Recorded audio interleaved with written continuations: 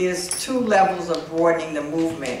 One is broadening the movement among the people that really need to be in leadership of the movement, and because they're not going to allow the sellouts. And the other is broadening the movement of solidarity and support. But in the building the solidarity and support, there has to be respect for the people who really need housing, and everybody who's a homeowner is not a rich middle income person.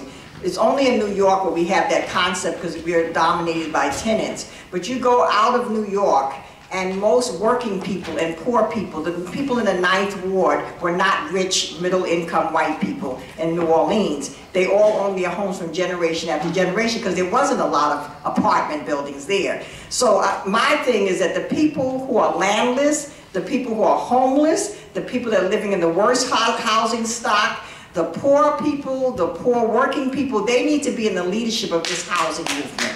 And other people need to find some commonality with them. They're not romanticize about developing commonality with somebody over in Thailand or whatever, because you don't want to deal with your own Thailand right here in New York City. I remember a brother came up from New Orleans, and he was with Common Ground, and he was sitting with a bunch of students at Sarah Lawrence, and they came up with all these schemes. Oh, I could give away my frequent flyer miles, and I could do this and that to help them. And he said, if you walk past a homeless person in New York, don't come down to New Orleans to help us. And I think that it's people getting back to their humanity. It's very simple. It's not complicated. What do you want for yourself? Then that's what you should respect other people should get. You want a decent house to live in, then you should expect and support other people's right to do that. But the leadership of it has to come from the poorest people, which happen to be poor working people and people of color, need to be in leadership of the housing movement throughout this country and literally the world. That's who's organizing. The indigenous and the poor people in Latin America, South America, Africa, they're the ones who are going to be leading this struggle, and they're fighting right now. It's